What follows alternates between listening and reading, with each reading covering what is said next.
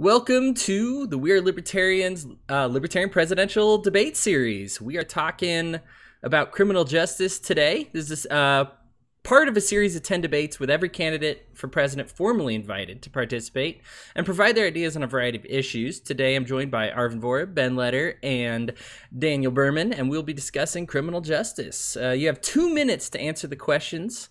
At the end of your allotted time, I'll simply say time, and you must quickly wrap up your thought. You can also finish and yield the remainder of your time. I will ask the question and call on you in a random order to answer. While I am a libertarian, I've designed these questions to be challenging and have modeled both the questions and the format after the major presidential debates, not necessarily the friendly formats that you might be used to. My audience is tasked with evaluating the quality of your responses. I'll be judging you based on how prepared you are for the challenges that I propose, how well you understand the questions that I ask of you, how well you manage your time, and how compelling your answers are to make all Americans and not just libertarians vote for you. At the end, you'll be giving 3 minutes to issue a closing statement, which you may use to summarize your feelings on criminal justice, challenge an opponent's response to a question, or address an issue that didn't get brought up during the debate. We'll also have a brief 15 to 20 minute recess where we will answer online questions, and that will be unformatted. So candidates, here we go. There are 3 schools of thought that revolve around prisons. The first school states that prisons are meant to punish criminals who break the law and hurt people. The second states that prisons are used to rehabilitate criminals so that they can fit back in with normal society. The third states that restitution should be made during this time to the offended party by the criminal. So that's punishment, rehabilitation, or restitution. Which schools of thought do you most align with? And we will start with Ben Letter. The fourth school, the fourth school of thought. The only logical purpose to put somebody in a cage and lock them away is because you have no other alternative to keep society safe without executing this person. That's it. Nothing good comes out of prison. You think that people get reformed in prison? They don't. They get turned into more hardened criminals. They get more desensitized. And what ends up happening is, and this is where we're at right now, is there's about 30 million people walking around this country with felonies who really, you think libertarians don't like the government. How do you think these folks feel? Myself being one of them. Nothing good. None of those things that you said are accomplished by the prison system. The only point, the only logical or moral or however you want to look at it is you have a person and for some reason it's not worth it to execute them, and you need to segregate them from society as if they had some kind of dangerous, deadly disease because they're an endangerment to society. If it's not that, prison doesn't accomplish anything other than cost this country a massive amount of money, create a lot of division, especially along socioeconomic classes, but even wealthy people and their kids go to prison too. It's just disgusting what we've done in this country.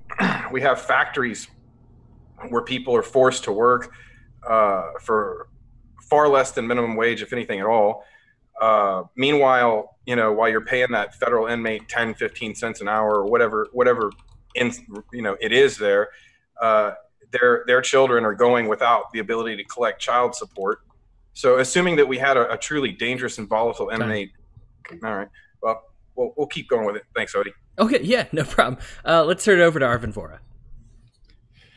I want to address this first to a lot of the people who are currently in prison unjustly. I want to start with Ross Ulbricht. That's a great American tech innovator who is imprisoned as a drug kingpin, and he's imprisoned for life, even though he personally never sold drugs. Now, even if he had sold drugs, I don't think that's a big deal, but he never even sold drugs. He created an online platform. He should be out. He should be creating jobs. He should be creating more innovation, but instead he's locked up. When I look at the prison system right now, I'm seeing basically a political tool.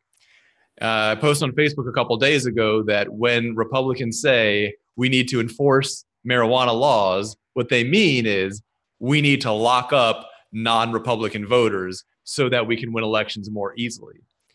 When I see the prison industrial complex right now, I don't see something whose job it is or goal it is to reform society or to improve the lives of anybody, but rather an organization that purely exists to make money, to steal taxpayer money with a little bit of fear and a lot of facile excuses. The actual areas of justice where there are legitimate crimes happening, you see a total lack of interest from the police.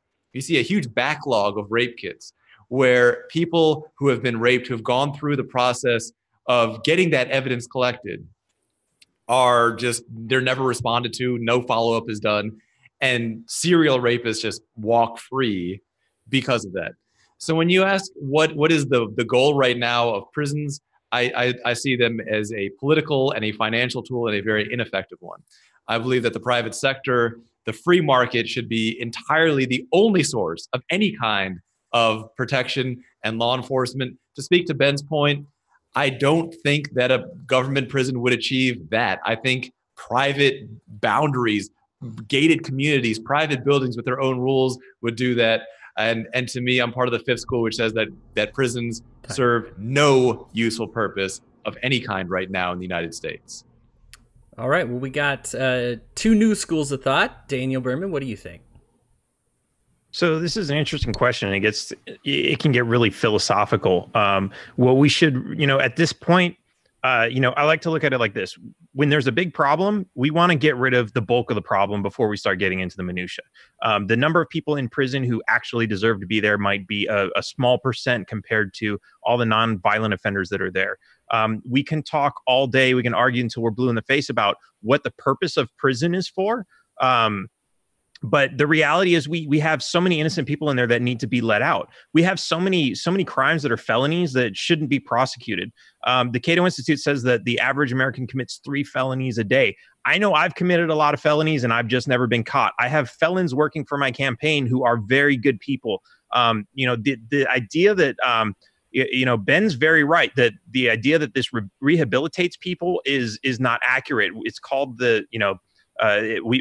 we trust that the system is supposed to do that, but it doesn't. It's not effective. Does it punish people? Yes, but it also punishes the wrong people. Does it pay restitution? Often no. Sometimes that's included in there, but the government gets more of the restitution than the victim does. And then there's all the victimless crimes. So we need to look at this as, let's take care of the big problem first. Let's get all the innocent felons out of prison. These are people who have committed crimes who haven't hurt anybody. This is the biggest cut of what's costing us. We're paying, I think it's $90,000 a year to keep somebody in prison times millions of people. It makes absolutely no sense. We need to get these people out of there. We need to do that. And then we can start focusing on, okay, what do we do with the people who did commit actual crimes? Do we just want to make the world a safer place by getting them out of society? That's one story.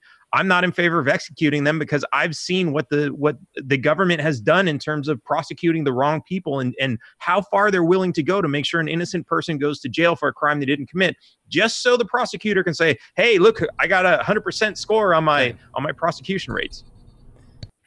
All right, candidates, thank you so much for your feedback there. We're going to move on to the next questions, and actually questions.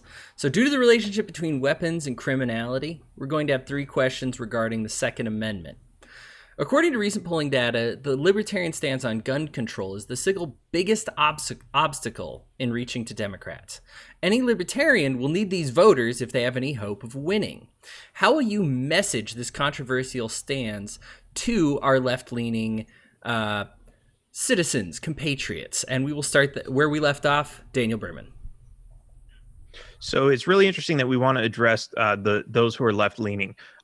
These are typically the people who want some sort of gun control. But it's when you look at what they say they want, I say this all the time, what people say they want versus what they actually want is completely different. They say they want gun control, but what they really want is they want to feel safe. And that's perfectly acceptable. That's something that everybody feels. Everybody wants to feel safe.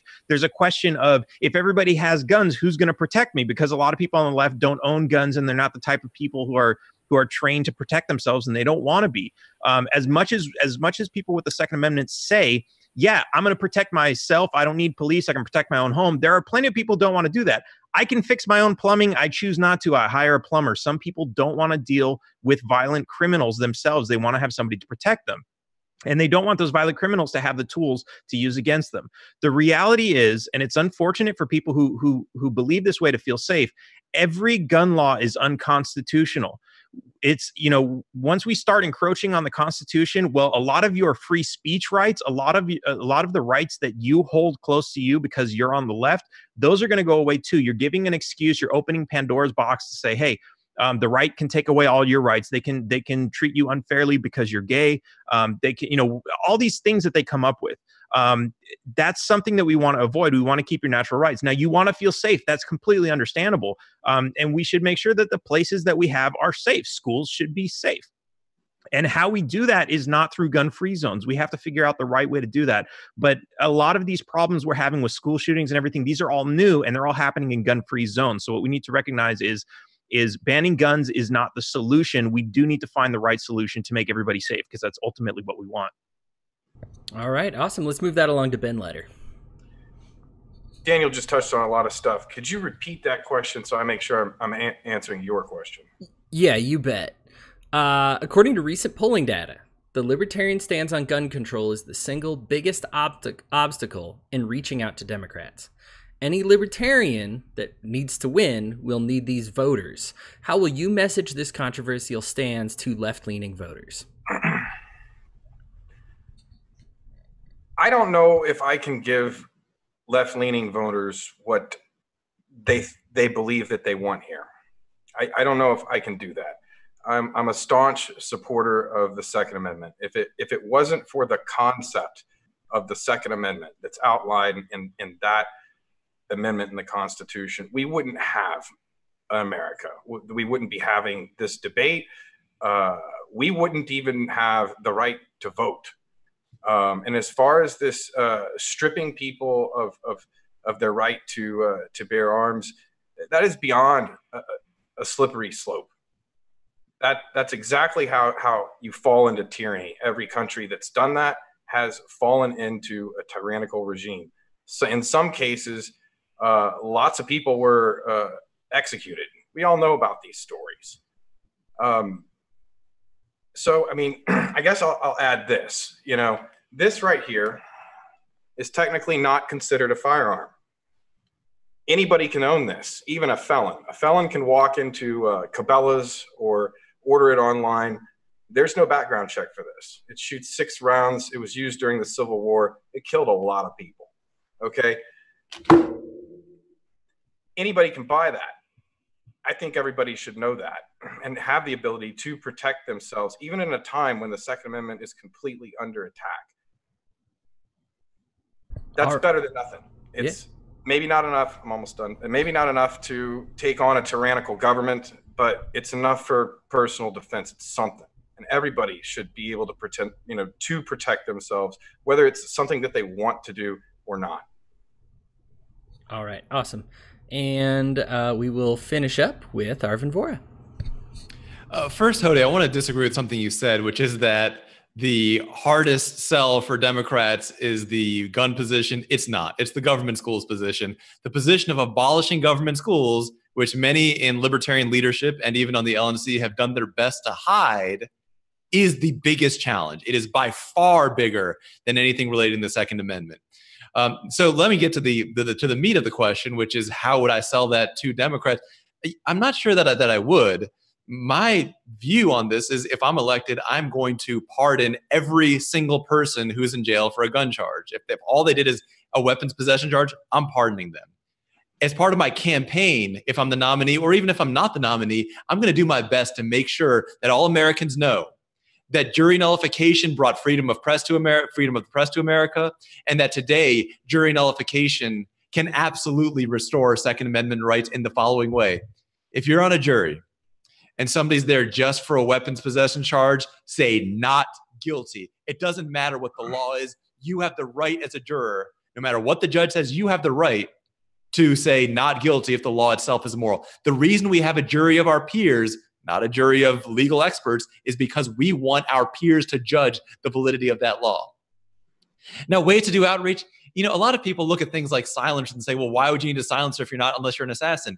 If you are an assassin and you go into a crowded building with a silencer, you will wake up the entire building. Silencers are often used out in rural areas where maybe it's Christmas Day, you want to target shoot in your backyard, and you don't want to wake up the neighbors. It's used for politeness much more than it's used for James Bond style assassination. Instead of looking at the Hollywood stereotypes of what these things do, I would want to encourage people to learn what guns actually are, to experience them, to understand what semi-automatic means. You ask most Democrats what a semi-automatic is, they're going to tell you it's a machine gun because they don't understand that semi is part of the word. Automatic and semi-automatic are two different things. And so I would reach out through education, but I would make sure that people know you can nullify these nonsense laws and set people free. Okay. Along the same lines as gun control, do you propose any limits on personal arsenals? Automatic weaponry, silencers, magazine capacity, handheld nuclear missile launchers, Death Stars pointed at the Earth, etc.? If so, where is that limit? And if not, why would you not establish a limit? And we are going to start with Daniel Behrman. So that's an interesting question. There are actually a lot of civilians who own things like tanks and military aircraft already. This isn't really a new concept, and yet you don't see somebody taking their tank to go hold up a liquor store or rob a bank. The reality is these things cost you a lot of money to be able to acquire, and the bad people who do bad things with these types of weapons typically work for the government. People who are able to waste other people's money on them. If I were a private individual and I saved up a lot of money to buy a tank, the reality is I have a lot to lose by committing a crime with that. This is why we don't see these people doing these crimes. But now you have people who are politicians, and if they have access to tanks and they have access to an entire military, of course, they commit crimes all around the world, and they have nothing to lose because even if they get caught, what's the chances that the U.S. government is going to hold them accountable for a war crime or some other government? That doesn't happen. So really the people who are a danger to be in possession of these types of weapons are the people in our own government. Civilians are not that dangerous because they've got a lot more to lose by abusing those powers. When we see people abusing weapons like guns and knives, it's because they're very inexpensive. They don't have a lot to lose by getting them. So this is a very important point to keep in mind when we talk about these things. Okay. Ben Letter, you're next. I think all the gun laws should be repealed. And when you're talking about the automatic weapons, was that the Federal Firearms Act of 34? All that should be repealed. I mean, if you can afford a tank and the ammunition, you probably need one. You probably have something to protect, and you probably have the property to do it. There's a lot of people out there that do. And the reality is like you never see that. Just like what Arvin was talking about with the silencers.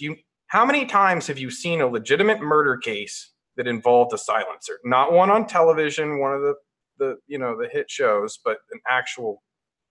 That's not what goes on. Most murders are crimes of passion or over some kind of, debts involving, some type of illicit activity that if it wasn't illicit, they could take them to court and handle the debt like every other debt gets handled. We could get into the pie in the sky stuff about the Death Stars and stuff like that. But hey, Elon Musk is doing a lot of things in space. And frankly, I have no idea the extent of what he's up to. What gives him the pass? What's the difference? If you can afford this stuff, you're probably an all right person, and you got some stuff to defend. And I don't have a problem with it. People, like Daniel said, people own tanks and aircraft. They might not sell the Hellfire missiles and all the munitions, but what if they did? What if they did? What if we could go to private ranges? What if we all could go to private ranges with our tanks under controlled conditions, private property and all that, and shoot tank rounds and stuff? Are we hurting anybody? I think not. The military does it all the time. And really the people should be the military. I believe in the Second Amendment as in the militia.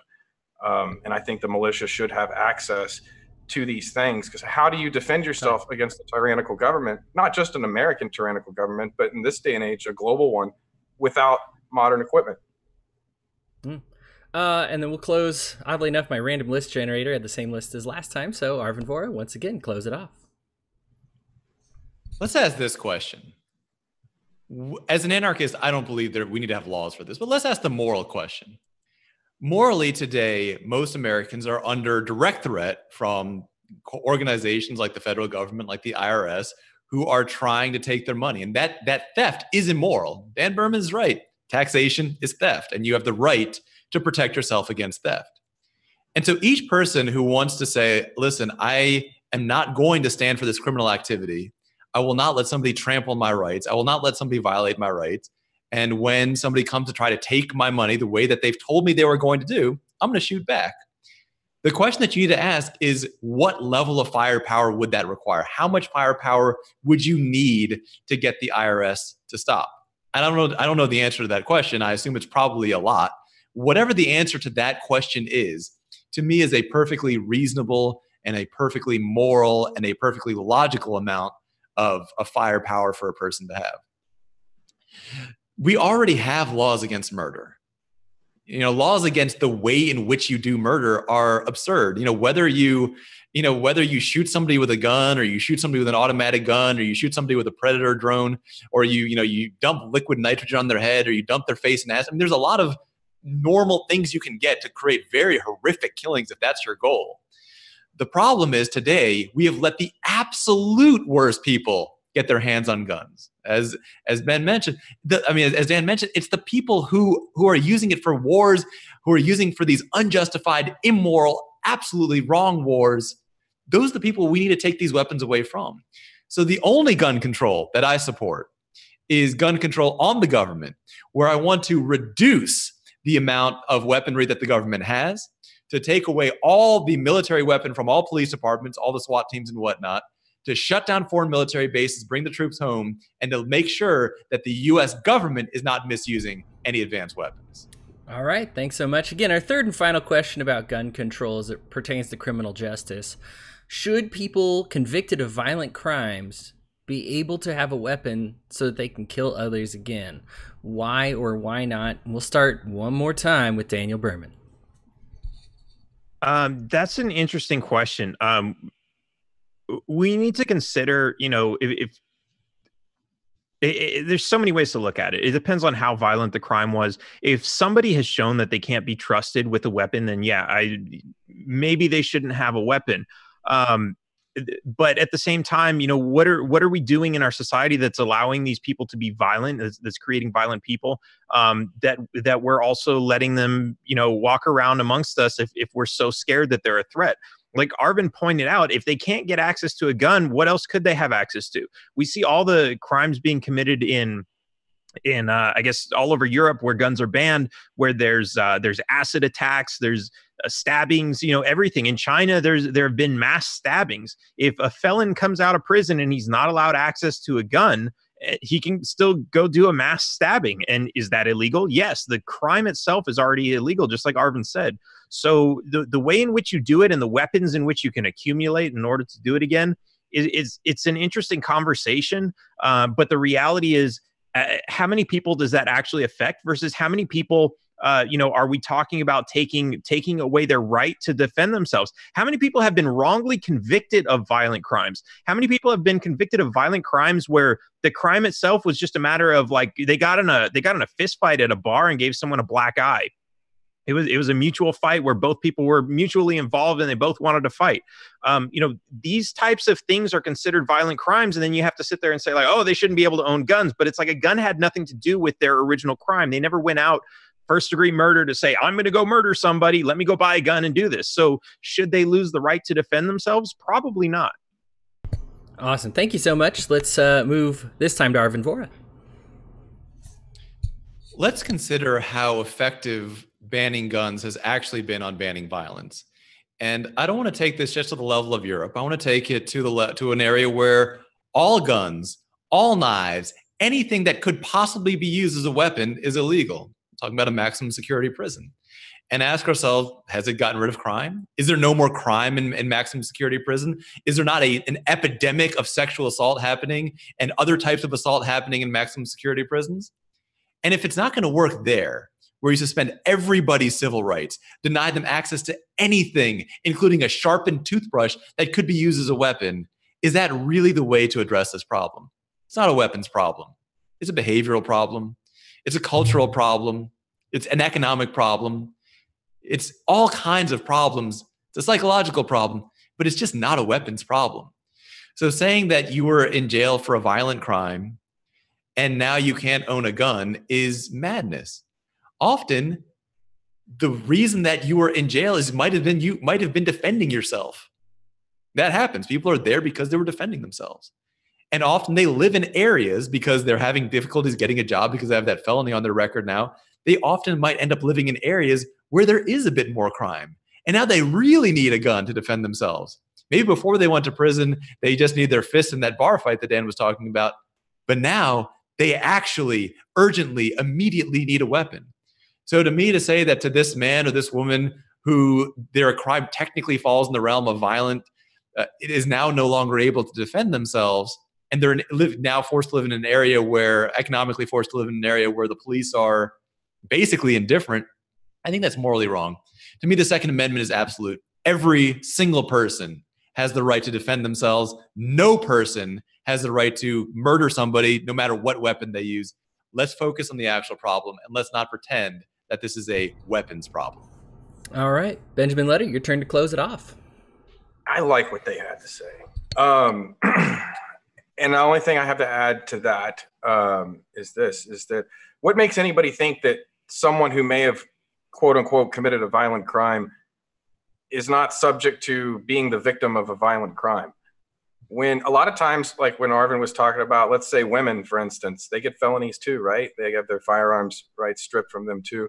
They move to, these areas that are really rough. People know that they have felonies. They know that they're unarmed, and that makes them that much more vulnerable. And that's a flat fact. And to close it up, they already kind of touched on, most of what needs to be said, but this needs to be said too. This issue that you brought up, Hody, this is the scam. All right. So you got to think like a scam artist here. What they're trying to do is fear is a very powerful sales factor. Okay. Like people will buy on fear or sell on fear quicker than they'll do on the prospects of profits. They panic. And they have people afraid of the concept of someone who's committed an act of violence before, which you're going to have a hard time convincing me that none of y'all have ever hit anybody in your life. You saints. I bet you're all innocent, aren't you? You never been in a fight, never just been a total saint your whole life. Okay, good for you. Most of us, I think, haven't, had that luxury and have had to get involved in something before. But this is how they back people into a corner. They use the fear. So of course it sounds logical. Of course we wouldn't want someone who got into a fight or something at a bar one time. We wouldn't want them to have guns ever again in their life. Thank you, guys. I could hear you talk about the Second Amendment all day. That was great. But we got to move on. Talking about criminal justice, so let's really hone in on it now. The death penalty is the greater sin, killing a person in prison, or forcing taxpayers to house and feed someone who will never again see the light of freedom. Would you, in an extreme crime, ever advocate for using the death sentence? This will be our only question about capital punishment, so feel free to get out all your feelings on it here. And let's start with Ben Letter. In some cases, I think yes, and I'll give an example. I think a case of like a Major Naidel Hassan, for instance, where we know he is the one that did it. There's no question about it. We all know what he did. I don't think that he's rehabilitatable or releasable. I think if you let him out, he'd do it again. I think that there are some cases like that where there's no question, of who did this, why they did this, and that they would do it again. There are people out there like that. But if it's not a situation like that, if there's a shadow of a doubt that this person might have done this, and if it's not extreme like that, and there's not a dead set intent on like this person's going to do it again and again and again, then absolutely not. you know, people do change, and a lot of times they get the wrong guy, and we've seen that happen too often. So what ends up is the state, the people, the jury, the prosecutors, they're all really guilty of murder, and they never have to answer for their crimes because it was all in the name of justice, right? You know. So no, I typically don't support the death penalty except in a case like the example I provided. All right, Arvin Vohra, you're up. I want to answer a parallel question. Would I ever educate a child? Yeah, of course. Would I ever be very careful about what medicines I use? Definitely. Would I ever want to build a house? No question. Would I ever kill somebody? Yes, there are circumstances in which I would kill somebody. But I would never want the state to educate a child. I would never want the state to make a medical decision for me. I would never want the state to set up building codes or building methodologies. And I would never want the state to kill somebody, because the state does everything wrong. And when they've been allowed to administer the death penalty, they have done it wrong. They have killed innocent people, disproportionately poor minorities, by the way. And as to the argument that it saves, it doesn't save money. It costs more money to execute somebody than to just keep them in jail. The economic argument for the state to do it doesn't exist. Now, are there many circumstances in which I would kill somebody? No. Not the number of circumstances are slim to zero and all extremely bizarre and unlikely.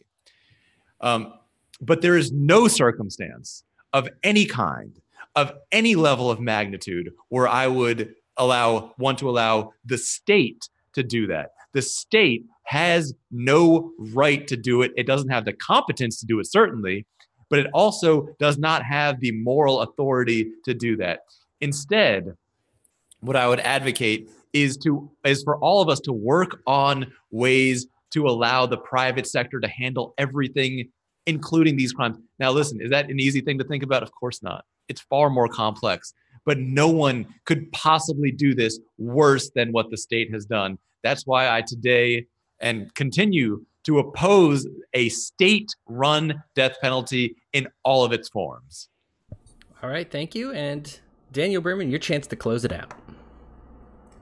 So, look, it's a really deep question. There are a lot of ways to look at it. It's easy to say, look, some people aren't fit to live. They've done very, very evil crimes and they shouldn't be alive. It's understandable to think that way, but we also have to see that this is a slippery slope. Look at the Fourth Amendment, right? It says pretty clearly in the Constitution that you need a warrant in order to search somebody, but now we have warrantless searches, warrantless wiretaps. There's always an excuse: national security, emergent, urgent situations. There's always an excuse to just take it a little bit further. And so when you say, okay, well, yeah, this person should be killed because of what they've done. Well, okay, let's give them a trial first. And then it becomes like, okay, well, we're 100% sure because it was a guilty verdict. But what if we're only 95% sure? What if we're even less and less and less sure? It becomes a slippery slope. And I know you need a unanimous decision to convict them of a capital crime. But what situation do we say, like, okay, well, we don't have enough evidence? I mean, think about the jurors. We don't really have enough evidence, but we're pretty sure he did it. They're guilty. And this is how we get innocent people convicted. And the fact that fact alone should be a reason why government shouldn't be killing people. Here's another thing. People I know a lot of people who are very much against the death penalty, but then when they see news of a pedophile, they're like, yeah, they need to hang the motherfucker. Like, they just get very emotional, and all of their preconditioned responses to, no, the death penalty is bad, just go out the window. And now it's a witch hunt. And they don't even have evidence yet to prove that this guy is actually guilty of what he said or of what he's accused. And all of a sudden they're now running around. It's an angry mob who's going around saying, hey, we got to kill somebody. And this is why we shouldn't have the death penalty. Just like the due process laws are there to prevent these people from creating an angry mob and just going out and murdering somebody. It's there to get to go out, create a justice system to bring this person to a court, have a fair trial where emotions are not involved, find out whether or not somebody actually did it. And the government screws up there too many times, so we shouldn't allow them to have the power to murder people. All right. In regards to surveillance programs, a study by Taylor and Francis found it extremely difficult, if not impossible, to evaluate, end quote, the harm to privacy in exchange for security. They were, however, able to find multiple instances in the last few years alone of widespread attacks in Europe and the United States that were stopped due to these surveillance programs. How would your administration balance your duty to protect the common defense and your duty to protect citizens' rights? And we will start with Daniel Behrman. So this is, to me, this is something that, you know, like they say, never let a good tragedy go to waste. The government is, we've seen so many times, the government hires people they snoop on people. They find people who are vulnerable, the people who are, they're not, you know, they're a little bit, you know, not as mentally stable as everybody else. And they pick on these people. They find out maybe they're less educated and they teach them to be terrorists. They sell them fake bombs and they tell them where to go and take them to set them off. Then they thwart the case and say, oh my God, look at this terrorist attack that we just stopped. It was your case. The government creates the hatred that makes people want to do these things also. We have to take that all into consideration. And then the government goes around and says, well, if we didn't do all this snooping, we wouldn't be able to stop this. Yeah, but if you didn't sell the guy the bomb, you wouldn't have been able to stop it either. Sorry, you wouldn't have needed to stop it. We have all these, you know, the government kind of creates these scenarios so that they can look like the hero. And we need to take those out of the equation when we're considering whether or not this is an actual concern. Something else, you know, to consider is that people don't hate me. Terrorists don't hate me. They have no reason to hate me. Who do they hate? They hate the United States government because the United States government has been killing their brothers and sisters and family and children for the past, I don't know how many years. This is the problem. If we stop that problem, we don't have these big issues to worry about. The surveillance net is not going to, you know, it's not going to stop a guy from murdering his wife who just like walked in on her cheating. And, you know, these are the crimes of passion that Ben was talking about earlier. All this mass surveillance is not going to stop that. It stops the big terror attacks, which are not against you and me. They're against the United States government, who is just as guilty in these big international crimes. All right. And Arvin, you're up next. I think Dan is right in that when we consider this, when we consider the actual source of terrorism, it's not from guns. It's not from people who hate America because they hate Americans. It's because it's people that we have angered. It's people that we've killed their family. It's people that we have radicalized, for lack of a better word. And the result of all of that is we are basically creating and training our own enemies. My approach to this is very simple. Stop getting involved with other countries' business. Stop sending American troops overseas. Leave NATO and let socialist Europe defend itself. Stop sending weapons or military aid to Israel or Saudi Arabia. Stop being involved in both sides of the Syrian conflicts. The result of that is going to be, it just simply won't make sense for terrorists to want to attack the United States. Terrorists don't attack places at random. They're not attacking just to attack. They're attacking specifically the places that have set up big intrusive bases on their lands, that have killed their friends and family, that have done their best to antagonize them. And rather than continuing to do that, we need to shut that down. Now, of course, we can pretend and say, listen, if we just spy on enough people, we're going to know who's a terrorist. But there is no test that can look into somebody's heart and mind and let them know and let you know that they're going to snap 2 or 3 or 4 months from now. The level of surveillance required would be astronomical and ineffective, and the damage to privacy done would be limitless. So my position on the Fourth Amendment remains that in order for there to be any surveillance of any kind, you need to have a warrant issued by a judge to surveil that specific person for a specific criminal reason. Walking into an airport is not such a reason. Existing is not such a reason. And until that happens, I will continue to fight against all of these current laws. Most importantly, I will fight against all warrantless surveillance, and I'll work to defund and end the Patriot Act. Benjamin, you get the closing words on this one. Well, I'm going to go ahead and recycle a kind of a point that Arvin made in a previous question. Let's talk about a place that has a large amount of surveillance. There's cameras everywhere, guards everywhere. Everybody's watching. A prison, maximum security prison. And having been there, I can tell you what happens. The inmates learn how to work around all that because none of this stuff actually works. You know, as a business owner, I installed a bunch of cameras and stuff like that. And at some point I realized, man, it's a lot of work just watching all this stuff, and for what? All that stuff ultimately can be circumvented. Cameras, audio surveillance, electronic surveillance. Nothing about electronics is reliable in that regard. And all that's really happening here is they're just trying to usher in 1984 or something, you know, like they're doing over there in China with the whole social credit score and, you know, living under camera so that they can have some kind of totalitarian regime. Our freedom and our independence is just as much tied to the Fourth Amendment that, you know, Arvin just laid out. You need a warrant for this stuff upon probable cause.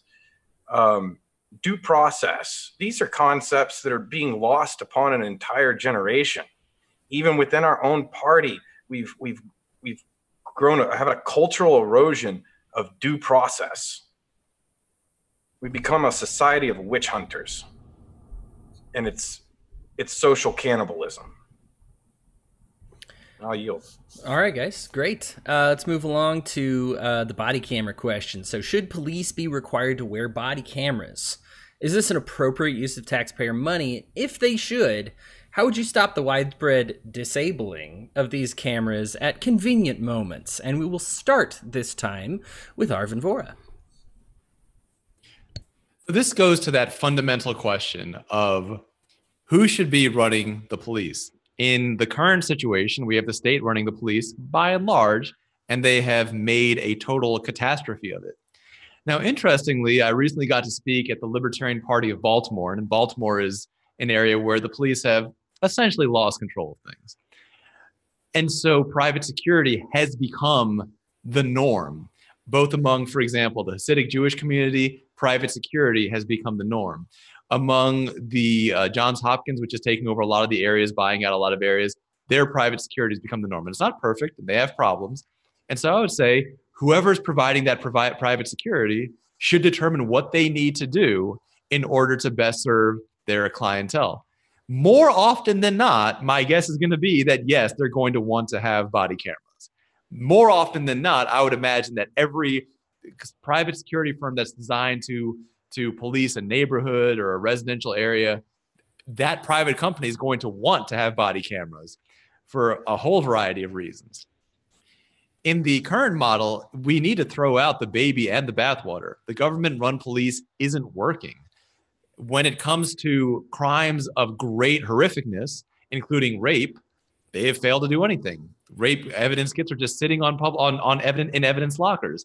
However, while they don't have the wherewithal to test those kits, they can sit around and test urine for drugs all day long. So it's not that they don't have the lab time, they just don't want to use it for anything that makes any sense. When it comes, for something of much less consequence, if you're robbed, if you're burglarized, if something's taken out of your car, whatever, what happens? Do they do anything? No, they just come, write a report, and you are already using private insurance to cover yourself. We are already trusting private insurance and private security. We are not trusting the police right now. All the police is doing is getting in the way. I would say get rid of them and let the private sector replace it with something that actually caters to our needs and wants. All right, up next, Daniel Behrman. So I have a very good friend who was a cop with the Austin Police Department back in the 70s.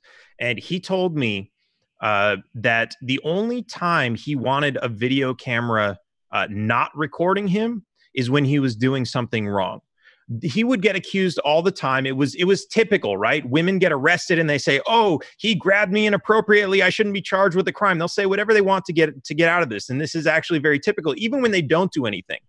He wanted that camera rolling all the time to say, "Look, I didn't do anything inappropriate." It actually helps the police. Why would they turn their cameras off? Because they're doing something they shouldn't be doing. picture this. What would happen if I got into an altercation with a police officer and I had a body camera, like as if I were a cop watcher? I had a body camera and I were recording the whole thing, and then I turned it off, and then the cop ended up dead. What would happen? What would that look like? Would it look like, oh, well, you turned off your body camera, that's a little bit strange, and then the cop ended up dead? And I could say, well, he was reaching for his gun and he threatened me. Well, why did you turn your camera off? That seems suspicious, doesn't it? It should work the other way around.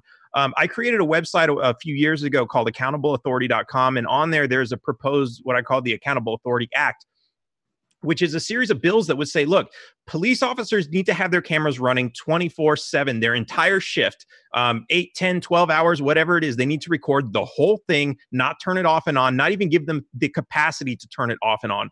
So many of these systems, if you sit there in court and you watch people asking for these videotapes, 80 to 90% of them disappear. I have friends who are criminal defense attorneys, and this happens all the time because the systems are flawed and the things that are supposed to wirelessly transmit the video, they get lost. These are massive problems that need to be fixed. And if you don't have the video and something bad happens, you should be held accountable as if you destroyed that evidence on purpose. That needs to be one of your utmost concerns, is making sure that everything is recorded, because you're dealing with people's lives. And when somebody dies, and we've seen police forget to turn off their body cameras and they plant evidence and they murder somebody who's resisting or who's complying, we need to hold them accountable for this. And turning off your camera is not an excuse. All right, Ben Letter. Can I hear that question one more time, Hody? Yeah, sure. It is, should police be required to wear body cameras? Is this an appropriate use of taxpayer money? And if they should, how would you stop the widespread disabling of these cameras at convenient moments? Well, yes. I think that the police should wear body cameras. And if we're going to have, I think we should have insurance. I think law enforcement should, each one of these officers should probably have to have insurance, and that be a requirement. Because, all the abuse cases that, that Arvin and Daniel just covered, it's common and it's in our news. If you flip the situation around like Daniel did, I mean, it doesn't make the same sense. It doesn't sound, but people swallow this stuff, and people just are so quick to go with the cop must be in the right. And that's just often not the case, because we do see a lot of confirmed cases of police that are just basically criminals. They're not perfect. The system of hiring these folks is not perfect. It's not flawless. And, just like with the Miranda rights, when the Miranda case came around and they said, well, you got to start reading people these rights when you arrest them and stuff like that. They don't even do that. They're in today's technology, we should have these cameras, and that should be as tied to an arrest as Miranda rights are supposed to be. And you know what? We'll have proof right then and there for the jury that the Miranda rights were actually read, because they're often not. All right, guys. Thank you so much for that. Let's continue on to the next question here. The drug war, it's beginning to fall apart at the seams. So let's make this broad. What would your initiative be for drugs? Do you propose any limits or regulations on recreational or medicinal drugs? If a drug company kills or harms a bunch of people as a result of this new freedom, what would be your response? And we will start with Arvin Vohra. I've already pledged that on my first day, I'm going to pardon Edward Snowden, Julian Assange, and Ross Ulbricht, followed by every single nonviolent drug user, nonviolent drug seller, nonviolent drug trafficker, nonviolent drug kingpin. That's people like Ross Ulbricht. And then the primary job that I will have is basically the job of partner in chief, which is if cops arrest somebody for something related to drugs, I'll pardon them. And I encourage everybody else to do the same thing. As I mentioned earlier, jury nullification brought freedom of press to the United States. Let's use jury nullification to pardon everyone who is on trial for a victimless crime. There is no reason for such a person to be in jail, whether you're buying or selling or transporting, whatever. So no, I don't put any limits on any kind of drug, recreational, medicinal, whatever. That said, that does put responsibilities on both the buyers and on the sellers. As a seller, if you start selling things that kill a lot of people, you're probably going to go out of business. As a buyer, if you don't try to at least put some basic level of thought into what you're buying and using, that's probably going to backfire in unpleasant ways as well. The idea that the government should basically remove that responsibility from both buyers and sellers, as it's doing now, and then totally mismanage it as it's doing right now, is absurd. So in addition to legalizing all drugs, I would also work to abolish the FDA. Americans can figure out what food is safe to eat without the government lying to them about it. Today, the government has basically told us that raw milk, which many health food aficionados go for, is highly dangerous and illegal. However, Cheetos and Coke are totally fine. So they don't need to be involved in this process at all. I would get all government out of all medicine, out of healthcare entirely. And I would make sure, it's, in terms of the question of drugs, that no person is ever imprisoned for using, buying, or selling any drug of any kind. All right, Ben Letter. Who in this country can't score illegal drugs tonight? In what city? In what town? In what territory? Where's the holdout territory where the drug war has won? They've still got this little holdout where it's actually drug-free. What drug-free zone is actually drug-free? The prisons? I smoked pot in prison. I traded meat packs and stuff like that, ramen noodles for it. Every school in America has got drugs in it. This is pointless. This is a charade. This is like saying, yeah, we're going to do something about something that can't be done. You know, we're going to make the sun less hot, you know, or some other ridiculous notion. How the American people were ever sold on this is besides me. It's probably had something to do with that fear stuff I was talking about earlier. It's how they sucker us in all this. Oh, be afraid. You know, we all know about the reefer madness and just the propaganda. Remember this is your brain on drugs, scrambled, whatever. Man, I smoked pot before this debate. If you think I'm an idiot, whatever. Waste of money, waste of time. We need to stop. And just like Arvin's been saying, one of the best ways to do it is jury nullification. We should make it a life goal, bucket list stuff to hang a jury. That should be the new cool thing to do. We need to make that cool. First libertarian that tells me that they hung a jury. We need to hear about this. We need to highlight it. We need to brag about it. We need to be writing articles about it. We need to take over the media and start talking about what's really important. If the media keeps doing the job like they did last night during the debates, I think we're well on our way. I'm getting live updates, and I guess it's still going poorly. So we'll close with Daniel Behrman here. So it used to be that if somebody sold a dangerous product to somebody, anybody who was harmed by that product could sue for actual damages. If you bought something that was supposed to be safe and it burned your house down, you could sue for, to repair your house. The same thing with cars. Something malfunctions, the gas pedal gets stuck and you start crashing into stuff. The company itself can be held civilly liable for that. We started seeing warning labels on things like irons that say, do not use this on your clothes while you're wearing them. It's not because people are stupid. It's because people have never used these products before and they don't know if they're safe or how to use them. That's fine. So you put warning labels on there, not necessarily because it's required by law, but because you don't want to get sued for selling a dangerous product to somebody who thinks that it's safe for them to use in any way that they can imagine. So the same thing is true with drugs. Of course, there's an exception with drugs because we see that the government actually protects big pharmaceutical companies from selling their drugs and having to pay for any civil lawsuits when their drugs harm people. I had a friend tell me the other day, hey, you should really watch out for marijuana, because I had a friend of mine who was smoking marijuana and he was getting depressed and he ended up in a mental institution because he was trying to kill himself. Well, I asked, was he on any antidepressants? Yes, it turns out he was. He was on antidepressants, the same ones that have suicidal thoughts and suicidal tendencies as the side effects. This is the reason he was there. And people still falsely believe that it's marijuana that's making people suicidal. That's not the case. A lot of the drugs that are out there, the illegal drugs, are not causing as many problems as the big pharmaceuticals that are out there. And these are the ones that are protected by government. That's what we need to look at. And we need to allow people to make their own decisions, make their own informed decisions, And we need to allow very consensual, voluntary third-party organizations to be able to say, hey, this company's cannabis is safe for you to use. That's what we need to do. It'll just happen on its own if we allow people the freedom to make their own decisions.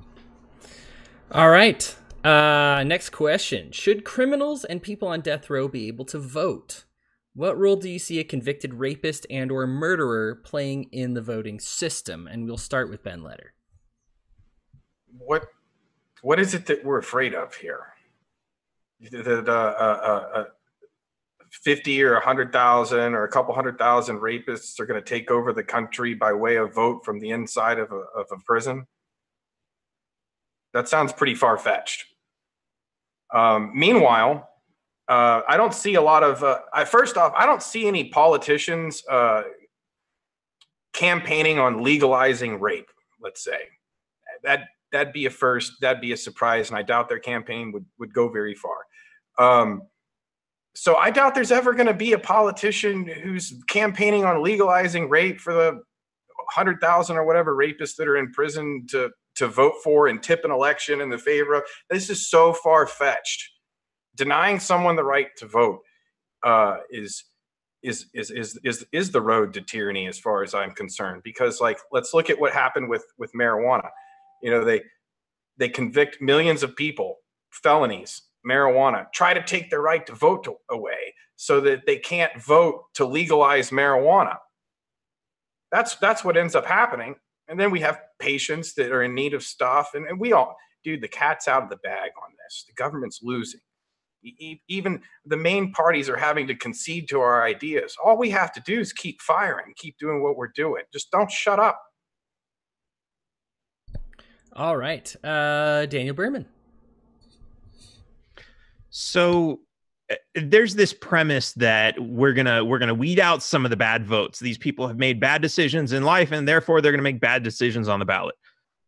Our election system is so screwed up that these votes are very small in comparison to some bigger issues, like Ben was saying.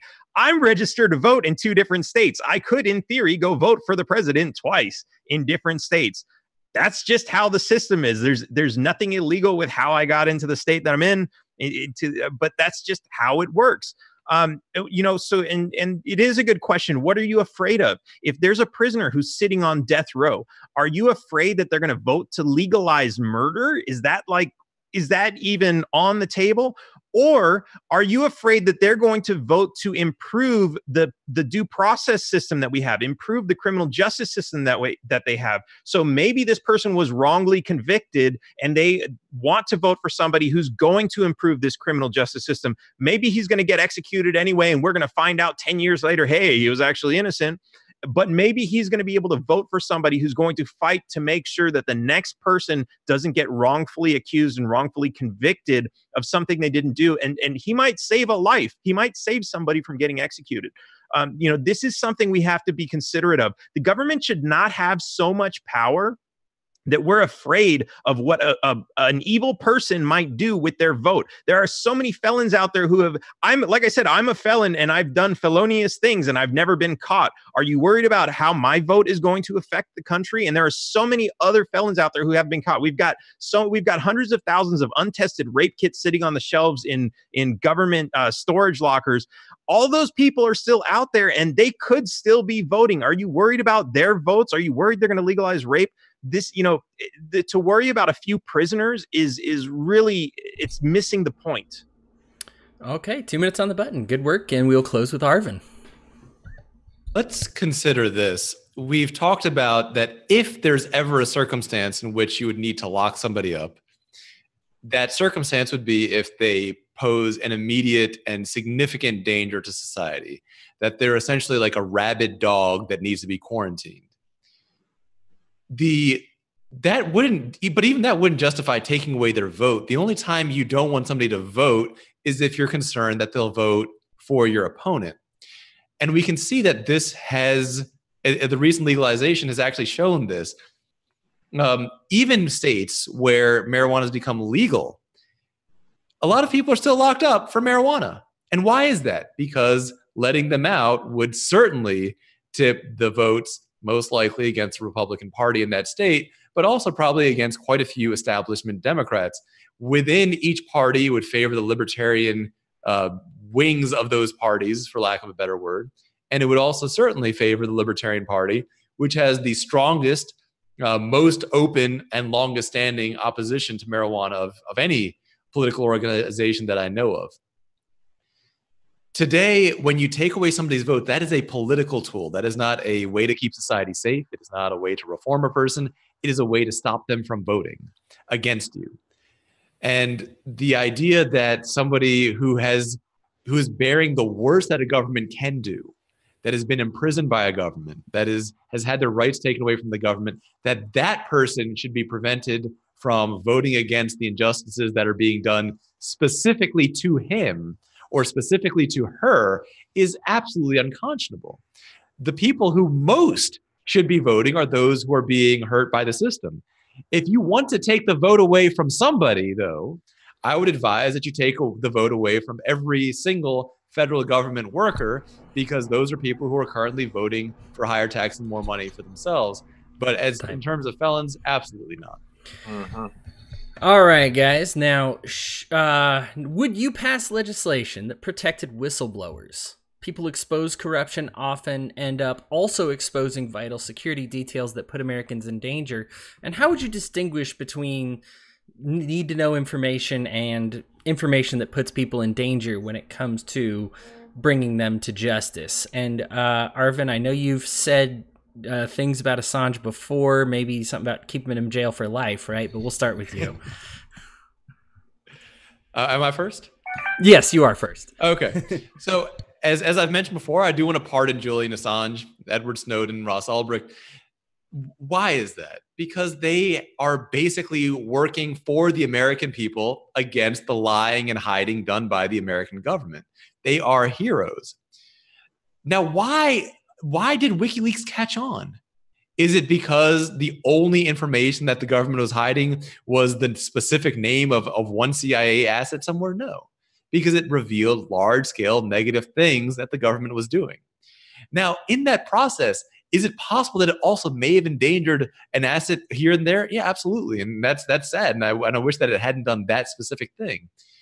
But this is not an organization who's spurred by the demand for people to know one small-time asset in some tiny country. The reason that it exists is because there's a demand for people to know what kind of immoral behavior the U.S. government is getting up to. If the U.S. government wasn't getting up to that immoral behavior, there'd be simply no interest in WikiLeaks. If there was just an organization that says, hey, you want to know some minor asset in this small town? Everyone would say, no, I don't care. I don't even care who the president of that country is, let alone some random minor asset in some small town. If you want to stop the demand for that type of journalism, there's two things that need to change. First, the government needs to stop doing immoral things. And second, the media needs to actually do some journalism. The WikiLeaks shouldn't exist. It shouldn't need to exist because CNN and the New York Times and the Washington Post should be doing what WikiLeaks is doing. Snowden shouldn't need to exist because investigators and investigative journalists should be finding that information out and sharing it with the American people. That has been what happened historically in the United States. It was journalists that outed the horrible things that the government was doing, and they have stopped doing it. Big media is in the pocket of big government, and we need to end that. And so would I want to lock up a single whistleblower? Absolutely not. They're protected by the freedom of the press, and I wish the press would do a better job of using their freedom of the press. All right, Ben Letter. Well said, Arvin. I was sitting here thinking while Arvin was saying what he was saying, it's like, what's the big justification here to go after, the whistleblower? And like he said, I think it's because, some CIA assets were compromised. And I got to thinking about this. I was like, the hypocrisy here. We get sold on war, the price of freedom. And we send over people to all kinds of places for all kinds of reasons, of which apparently even Tim Ryan doesn't even know why we were in the Middle East. We saw from last night's debate, right? So that's what's going on. Yet we can't risk a few CIA agents for the real price of freedom to actually know what's going on, to know about the enemy within. Everybody involved swore an oath to defend this country, this Constitution, against all enemies, foreign and domestic. What about the domestic ones that have rose to power? We were promised last election that people were going to be locked up. I still see those people walking around. I'm tired of being lied to. And those Democrat debates, you know, you compare that to what you see tonight. There's just no comparing the level of authenticity. They're all a bunch of frauds. Okay. Closing statements on this particular question from Daniel Behrman. So we generally look at something like doxing as bad, and doxing is just revealing information. It's actual, truthful, factual information, but it's, hey, this person lives at this address, so that other people might go and do violent crimes against this person. We look at that as a criminal behavior because the intent is we want something bad to happen to somebody else. This is bad. Now, when you look at someone like Edward Snowden, who has a lot of information, and that information potentially includes the names and addresses or pictures of people who might be harmed if this information gets out there, then releasing that information could be seen as, yes, that's bad. He's inciting violence against somebody. But we have to consider, why would he even be at risk to do that? You know, we look at Julian Assange and say, why did he release all this information instead of sifting through it first? Well, if you really look at it, what's going on here is we need to know that the government is searching through all of our information. That's not something that by releasing that information, it harms anybody. What that does is it harms the government's illegal programs, and they're very concerned about that, and they're willing to kill to protect those secrets. So if you ask the question, why did they release so much information without sifting through it? There's a concern about how much time they had to be able to actually do this. Literally, they're looking over their shoulder to make sure that death is not right behind them from the people that they got this information from. They're trying to protect America by revealing secrets that the government is doing something criminally wrong. If that was not the problem, if they weren't worried about the government hunting them down and killing them, they might have had the time to sift through that information. And if that threat was not there and they still didn't take the time to do that, and they did release the information publicly, then maybe we should look at that as bad as we look at doxing. But until that point, we should look at this as journalism. Their main goal was to protect the American people from a tyrannical government. All right, great, guys. Thank you so much. Fake news has become a headline here in the USA thanks to our president making it a popular phrase. Mainstream viewers on the left and right alike have not shifted their viewing habits away from the biggest offenders who have published outright lies. Should there be slander or libel laws, or should people just be able to publish whatever they want and expect no recourse? And we'll start once again with Arvin Vohra. Do I believe that a person should do their best to make sure that the information they receive is true? Absolutely. Do I believe the government should try to do it for them? No. Because the government is going to call true the things that favor both the government itself and the statist culture that spawns it. Instead, I would say that each of us has a responsibility to be very, very skeptical and very, very critical of all journalism, especially the journalism that is on your side, whatever that may be. If you're a Republican, you have the responsibility to be critical and suspicious of Fox, of Rush, of all the people that most pander to you, because you are the most vulnerable to their lies. They're telling you what you want to hear. The other side isn't telling you what you want to hear, so it's easy to be suspicious and skeptical of them. It's hard to be tricked by them. If you're a Democrat, you need to be very suspicious of the things that come out of CNN, the New York Times, the Washington Post. Again, they're telling you what you want to hear, and that's the easiest way to trick somebody. People like us, we need to be especially nervous about people like Cody, who's telling us often what we want to hear, because, again, that's a way to be manipulated and tricked. So this is a job of the American people, individuals. Well, the reason we have free press rather than government censors is because we know the government can't be trusted with this. The government lies all the time. It puts out false information. It hampers the actual information that needs to get out there. And the major media that's in their pockets follows along. it's not just the government that doesn't let the libertarians, for example, into presidential debates. That's the CPD, but it's also the New York Times. It's also the Washington Post. All these organizations that refuse to include libertarian candidates in their polls. So no, the government should not be anyone that we rely on in any way. Even if they're just giving advice, don't listen to that advice. Just as the press has a responsibility to report as much as they can, you have a responsibility to try to gauge the authenticity and accuracy of that. And that's an individual responsibility, not a government one. All right. Daniel, you're up. So to ask if we need another law, the answer is no. But again, these are things that in common law are already illegal. If I were to say something bad about you, Hody, that I knew to be false and I said it anyway, that would be an actual crime that causes actual damage and was done with intent. Those are the two main things that we look at whenever a crime is committed without having to have a prescribed law. Whether I write it down or whether I say it verbally, it's still illegal. It creates, it negatively affects you. It causes actual damage. This is what we need to look at when we, as Arvin pointed out, probably the biggest producer of fake news is the government, whether it comes from the White House or local branches or anywhere else. They send out press releases and all the news organizations just reprint it. Whether or not it's true, they don't know because they didn't gather the information themselves. They are trusting that the government gave them truthful information. Unlike us, they trust the government. We typically don't. I don't anyway. I know America's probably 50-50 on it.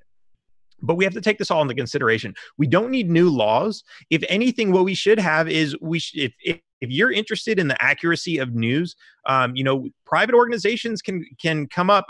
Facebook is already trying to do that, and whether or not their credibility in who they select as true or false news is up to scrutiny. But other organizations can do the same, so that you can go to a list and say, hey, CNN, Fox News, how accurate is the stuff that they're telling us? If they're 80% true news and 10%, 20% false news, we should know that, and we should be able to tell us about any news source, whether it's Fox News or some little blog. That's what we need to do. It needs to be our own responsibility to figure this out. We can't just give government the responsibility of saying, hey, you're not, because then the next thing you know, it's a slippery slope again, and they're going to say, oh, we're going to shut this down. You're not real journalists. You're just a blog. You don't have a right to publish anything. That's what's going to happen. That's where we're going to get, and we absolutely cannot go there.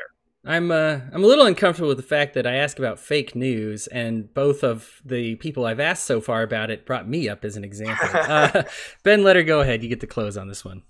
Okay. As far as slander and libel laws, I guess the deeper question there is, can you damage somebody through those means? Because those are just kind of names to describe how somebody was damaged. And if one person causes damage to another, they should be able to seek some kind of remedy for that. But as far as the fake news is concerned, where's the real news at? Operation Mockingbird. Look it up, folks.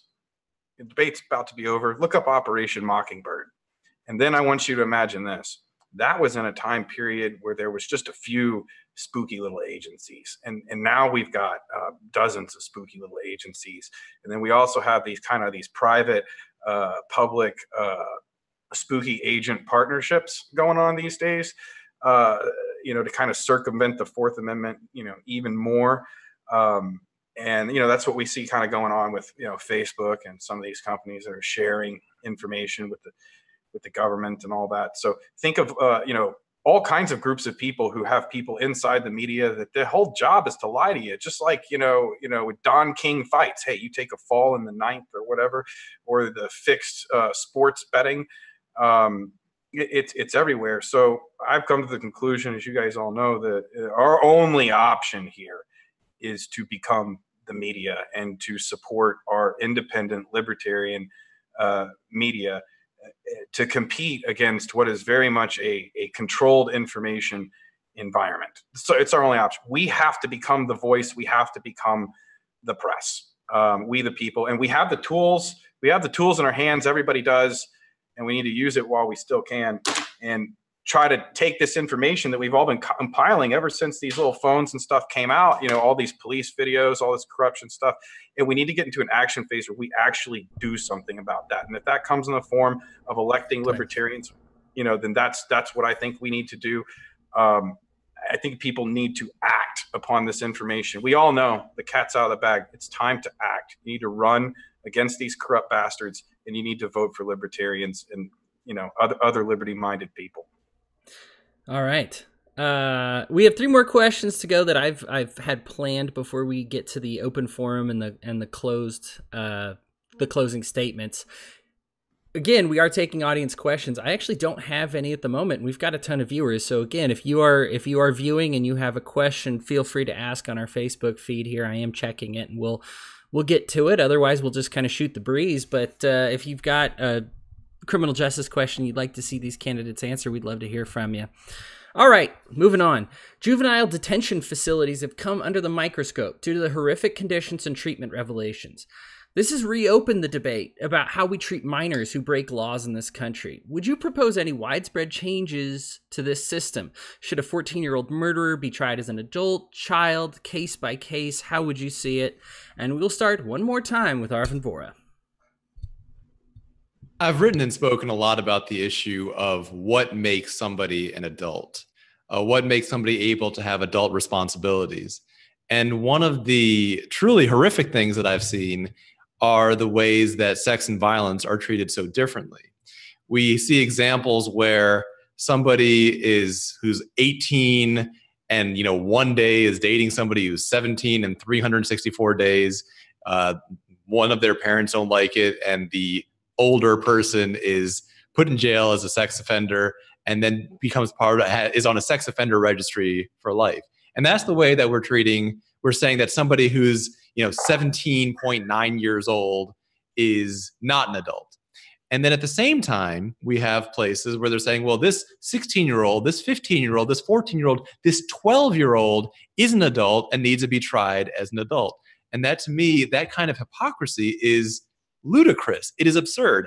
And I get the idea that these are difficult discussions and nobody wants to think about the idea of somebody under a certain age having sex. And honestly, sometimes it's easier to think about killing because it's not as emotional for some people in that way. I get that. But that's still a morally bizarre standpoint.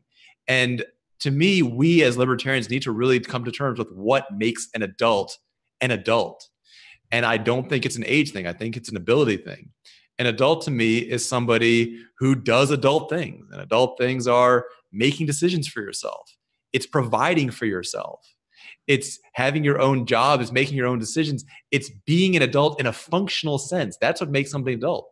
So, Hody, if somebody is 12 years old, they have their own job, they have their own house, they're providing for their own kids or whatever, and then they go kill somebody, that person is an adult. They are functionally an adult in every possible way.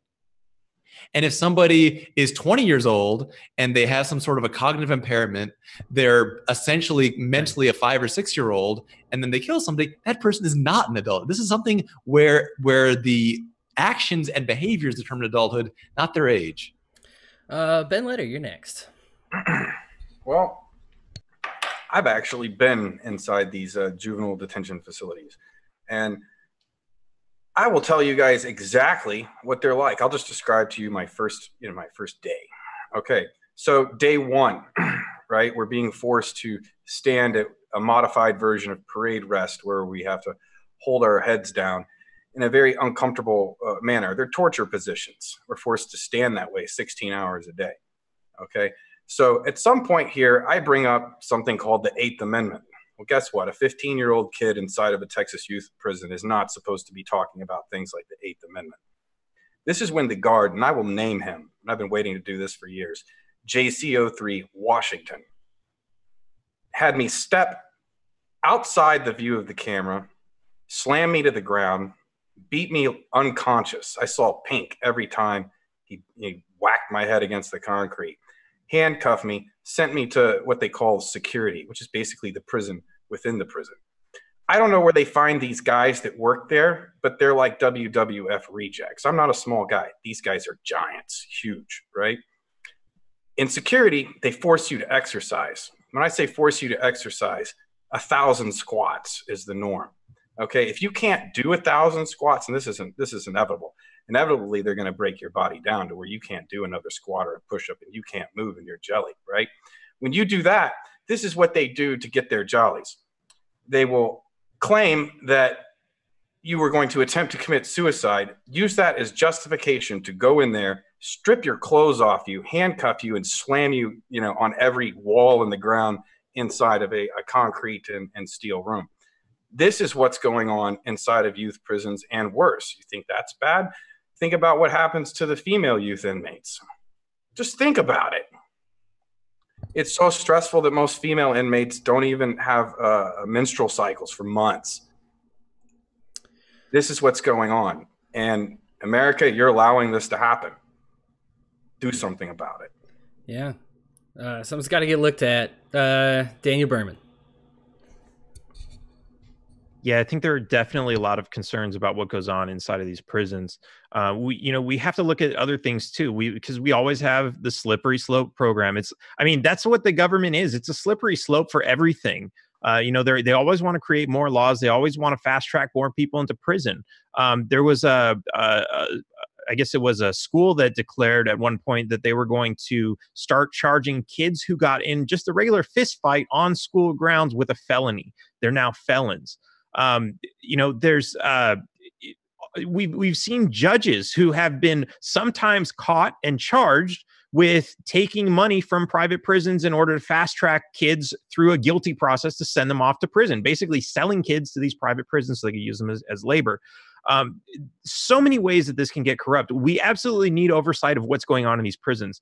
And again, it's going back to the drug war. There are so many people in prison that, like I said, we got to cut the fat first. Let's look at the big issues. And if you right now, so many millions of people in so many prisons, yeah, it's a lot of oversight that we need. But if you get all the people out of prison who don't belong there in the first place, just on what they were charged with, whether they, even if they are guilty of it, get those people out. Then start figuring out who's wrongfully convicted. Get those people out. You start getting a much smaller prison population, and it becomes easier to put some actual oversight on these things to make sure that these bad things aren't happening. We have to consider, if you want. If you want absolute protection for yourself, you want to be able to call the police. Imagine somebody who's in a prison and not being completely defenseless against prison guards, big people who are trained to use violence to subdue people, who have weapons and you don't. Imagine what can really go on wrong there. And there's so many possibilities, and that absolutely needs a level of oversight that we don't have. Okay. Thank you so much, guys. All right. Private prisons have come under scrutiny due to revelation that their conditions are often worse than public prisons. The Capitalist explains that there's no competition in the industry, which results in this kind of lack of difference between a public and a private prison.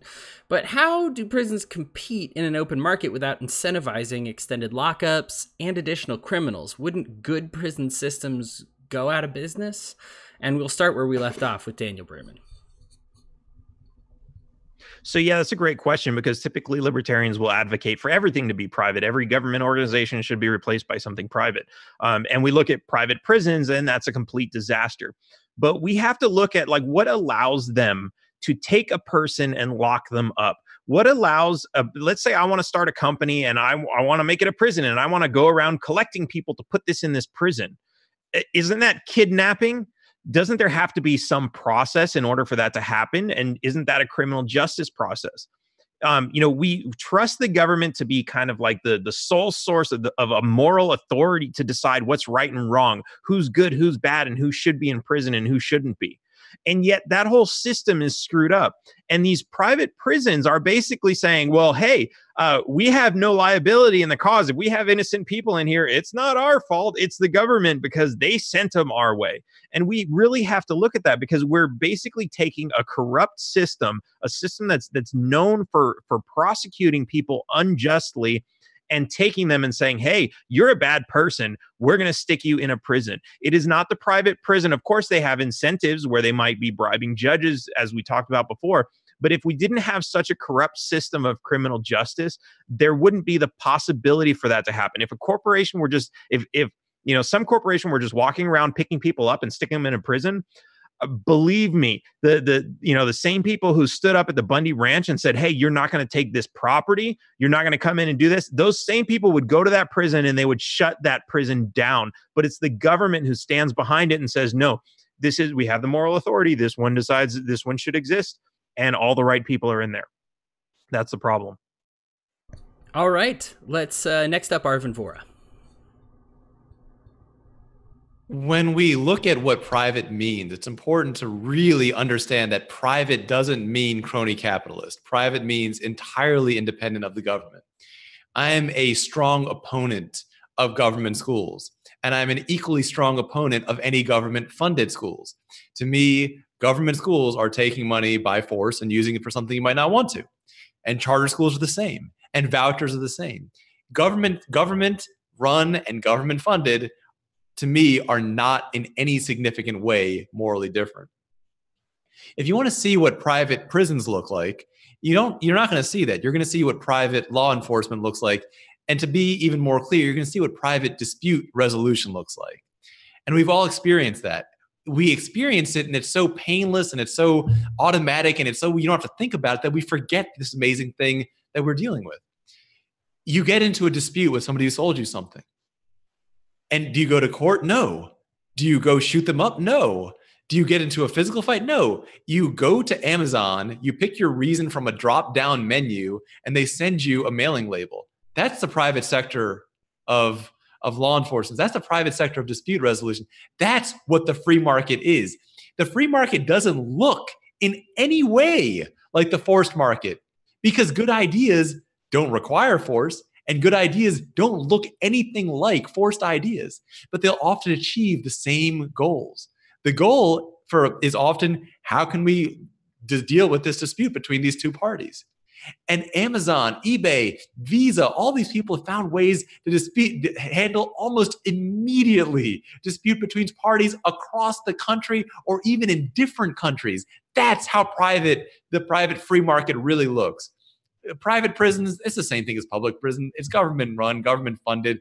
Just because a private organization is quote running it, it doesn't change one thing. And I would end both public and private prisons and let the private sector, the free market, provide real free market protection. All right, Ben Letter, you get to close on this. Yeah, I want to talk a little bit more about what a scam this is. This whole private prison concept is actually pretty new. It's a few decades old. Some politicians out of Tennessee came up with it. There's a company called CCA. They changed their name to like Core Civic or something to erode all the bad press. I was in a CCA facility before they changed their name to Core Civic. These companies are traded on the stock market. They're publicly traded stocks. And Arvin is absolutely right. This is not capitalism. This is cronyism. That they've, first off, they put forth all these laws. It's convenient how it all played out. Like 1968 is when it became legal for a felon to have a gun, and the whole drug war and war on drugs and all that. And they had the system primed and ready to just go after people and throw them in these cages and then suck taxpayer money out and put it into these corporations that are basically front operations. So, judges, politicians, sheriffs, all kinds of corrupt individuals who are in on this, that are the shareholder of this company, they're lining their pockets. And not only are they lining their pockets off like Core Civic, CCA, the company itself, but then the vendors for that company, the people who sell the commissary, and supply all the goods, Bob Barker. These are all serious insider corrupt deals. Anyone that's been inside of a private prison knows the game. It's a fraud that's been perpetrated upon the American people, and it wouldn't be possible if we didn't have all these corrupt, immoral laws that the Libertarian Party is infamous for standing against. We don't get the credit we deserve, and then when the Democrats try to steal one of our ideas, they're celebrated by the media. It's against us. And that's why we're here debating, offering all these other candidates to come debate us and have a real debate where the questions aren't censored. But they won't show. This is it, folks, in the entire country. Audio. How do your audio's off? Audio. Sorry, guys. Last question here before we get to a little. Sorry, I had an NBC moment there. Last question before we get to the open forum here. Prisons are overcrowded. America has the distinction of locking up more of our population than any other country. Yet studies have shown that nonviolent offenders, when released, are far more likely to commit violent crimes. Can you justify putting these risks on the street and just hoping for the best? And we will start with Arvin Vohra. Yes, you don't get to put somebody in prison for something that they might do. I mean, in that sense, men are more likely to commit violent crimes than women. I wouldn't advise that we lock up all men. It would be absurd. And so the fact that somebody who has been brutalized by the government, who has been put into this situation by the government, and implicitly with every single person who voted for those, if you voted for a Democrat or Republican who supported this kind of behavior, that's also on you. That's something you did. And now to say, well, this person who we brutalized, voters and politicians brutalized, might now be a more hardened criminal, might want to do something violent. No, that's not an excuse to lock somebody up. If anything, they should be immediately set free and apologized to. Now, one reason that there's an increase in violence is because of these permanent felony records for people who did something that didn't hurt anybody at all. And they sometimes find it harder to get a job. And if you can't get a job, then the chances of you getting involved in something that'll lead to violence is just a little bit higher. So I also reject the notion that all the people who've gone to prison for nonviolent things have been turned violent. I think that sometimes the circumstances that they're put into by the state would be more likely to lead any person to violence. I think that's the truth of it. So no, I don't think that's a legitimate argument. Somebody might do violence and we're going to keep them locked up. That's insane. If you find out somebody is not guilty, you set them free. And if you find out that the crime they did isn't a crime, you set them free. No questions asked. All right. Daniel Behrman, you're up next. So I kind of want to add to what Arvin was saying. The world is a dangerous place. There are so many things out there that could kill you. So many people drown in swimming pools every year. People get stung by bees or attacked by hippopotamuses or eaten by sharks. There are dangers out there, and some of those dangers are people. But until a person has actually committed a crime, they shouldn't be punished for that. We could all be really safe if we were all locked in a prison as individuals, and of course, if we had guards that were nice to us, unlike the ones that the criminal justice system has. But if we were all locked in a prison, we wouldn't have to worry about anyone breaking in with guns and everything, because everyone would just be locked up. Does that sound like a great idea? No, absolutely not.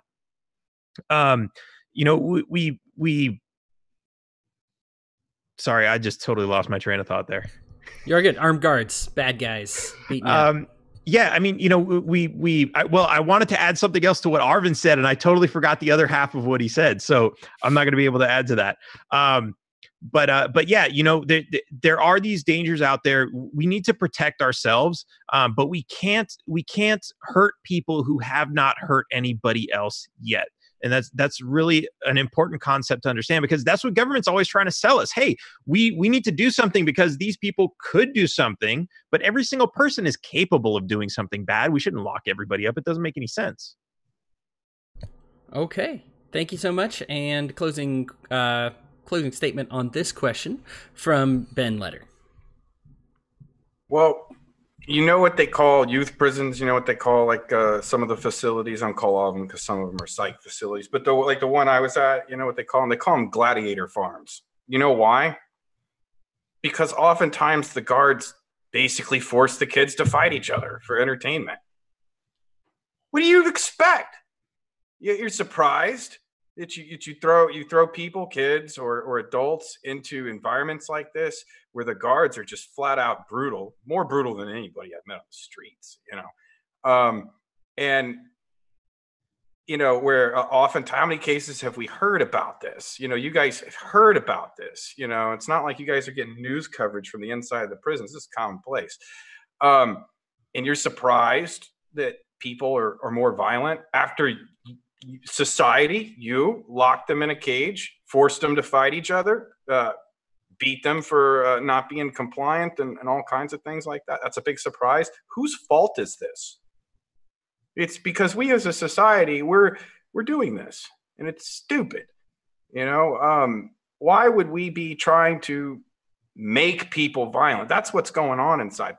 You're baptized in violence. You, in order to survive, to have any kind of dignity or respect, you have to be willing to commit an act of violence without a moment's hesitation, or else your time's going to be even worse. This is what we are doing. Society, the supposed good guys, are perpetrating this. Vote different. Vote Libertarian. Get some kind of a change, please. All right, guys. Open forum here. Got only one question here, and man, I wouldn't ask it if we had other questions, but since it's our one that got asked, what do we do about pedophilia, age of consent, government protection of our children? Again, open forum, so any of you guys can answer as much as you'd like. I wouldn't mind stepping in and you wouldn't. So let's put this into some perspective, right? I mean, we have more than one issue at stake here. We have children who are in every possible way children, 2, 3, 4, 5-year-old children. Is there any chance that somebody that age could be an adult? No. I mean, they don't have the cognitive ability. There's never been a 3-year-old who's started a job or an entrepreneurship program and is functioning as an adult. Now, whose responsibility is that child? That child's responsibility is the parents. And if you don't want your 3-year-old going on a date with a 75-year-old, don't drive them to the date. I mean, it is your responsibility as a parent to provide structure and logic and protection for your child. And if you can't maintain that level, you're not fit to be a parent. And if somebody at that age is violated against their will, they should have the exact same rights and recourse as any rape victim of any age. Somebody who is treated, who's molested at that age is a rape victim. There's nothing different between an adult rape victim and a child rape victim at that age. When you're talking about somebody older, which is where these things actually get trickier and more complicated. I mean, nobody's talking about 5-year-olds. People are talking about, well, what if somebody's 14 or 15 or 16 or 17 or 17.999? We have right now situations where people will have a picture of themselves when they are younger. Like a month later, they get arrested for child porn. That's where we've gotten to right now. So in those areas, I think we need to say that an adult is somebody who does adult things. And if somebody is 18 and not an adult because they either have a cognitive disability or they aren't able or willing to provide for themselves, they're a child, and that they should be under the protection and guidance of their parents. And if they are 18 or 15 for that matter, and they have a job and they have their own house and they have their own kids, at that point, that person's an adult and should be treated, in my opinion, completely as an adult. Yeah, I think there's, we put a lot of emphasis on these arbitrary numbers, like, oh, well, if it's somebody under 18, they're a minor and nobody should be having sex with them. But it's just a number that we've gotten used to because someone along the line said this is the number. What would happen? Like we see in some states, they're trying to change the age of alcohol used to be 18 in a lot of places. Now it's 21. They want to change different ages for different things. What if somebody came along and said, we want to change the age of consent from 18 to 25? Like it doesn't make any sense. And now you're gonna have that law completely misapplied on other people. You could also look at other states where they could say, oh, we're going to lower it. And then it's like, wait, these people are too young, but you're saying, oh, if you have sex with a 14-year-old, the law says it's okay. So it's okay. We shouldn't really look at things like that. We need to put more common sense into things. We shouldn't just look at some arbitrary number. I mean, think about it like this also. There might be a 30-year-old person who's got some mental development challenges, who's not capable of giving consent for sex. And if somebody has sex with them, is that statutory rape? No, but technically they might have the mind of an 8-year-old. Shouldn't that really fit into the same category? But it doesn't count because they're physically 30 years old. There's so much more that goes into this than just, some idiot saying, oh, well, we're going to make a law and it's going to be this magic number I came up with and it's the perfect number because I came up with it and I'm a genius politician. So that's what we should live our lives by. It's like, that's how it works right now. And we should put a lot more thought into these systems. We should determine if somebody really was taken advantage of because they have, a young mind who wasn't really taught about the dangers of the world. But we should also take into consideration that, like I said before, the world is a dangerous place. If somebody's 30 years old and they were never taught, like if they were kept in a secluded life and now they're 30 years old and they don't have they were never taught, what is sex about? What is this intimate exchange? What is consent? They were never taught about these concepts. Is this manipulation? Is this rape? It's something we should take into consideration, and it shouldn't just be some arbitrary number. I remember being in youth prison, and there were some people in there that, were convicted of crimes along these lines. And, they had a really hard time in there. And so when I got out, I was like, yeah, I've never even taken a chance, in this area. But I remember people being around my age group, where there were people that were under the age of consent and they were sleeping with people that were over the age of consent. And like in my mind, I was like, God, these people could go to prison for this. So, I'm super paranoid because I've seen what happens to people. But, the reality is there was consent, and that was legitimate, no matter what the law really said about it. I mean, and like, I remember talking to some of these women, years later when they grew up, and, 10 years later, it was totally consensual what they had going on with so-and-so. So what should be the litmus test? I'm not sure, but like, rape is rape regardless of what the age is, right? So during a trial or something like that, I'm assuming that the elements of the offense were there and could be proven. It could be proven.